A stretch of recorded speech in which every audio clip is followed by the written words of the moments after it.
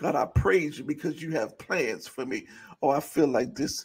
I'm going to get out of here in a minute. But can we just thank God because he has plans for us?